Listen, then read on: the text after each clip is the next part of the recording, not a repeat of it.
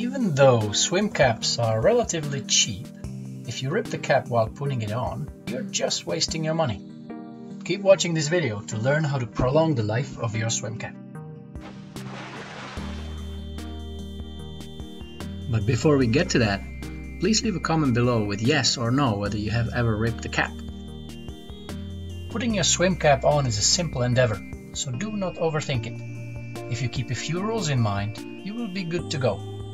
First, it's much easier to put the cap on while your hair is dry. Of course, this is not a requirement. But when your head is dry, the cap will not slide around during the attempt. Second, the cap goes on with the crease facing from front to back, not from side to side.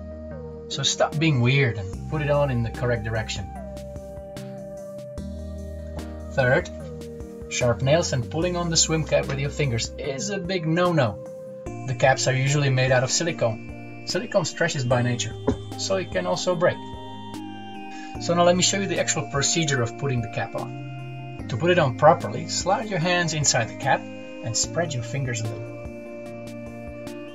Settle the cap on your forehead and pull it over while keeping your hands inside the cap. Now you understand why your head should be dry. If it's wet, it will slide off. When it is on your head, slide your hands out and adjust the edges as needed. If the cap is a bit larger, you can bend the edges from outside in, all around the cap. And that is how you do it.